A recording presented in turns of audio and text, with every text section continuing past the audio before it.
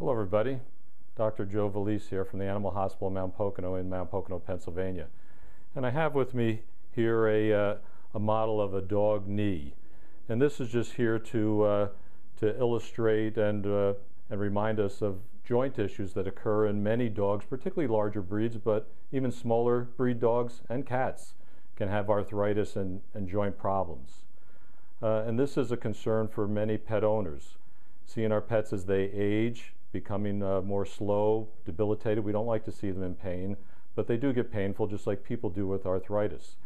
The good news is there are a number of things that can be done, many of them natural, many of them not drug related, and can afford quite a bit of relief from the discomfort and pain of joint issues.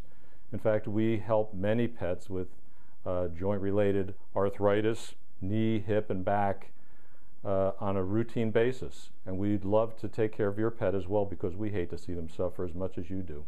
So check out our website or call the number listed, and we'll get you help with your pet right away.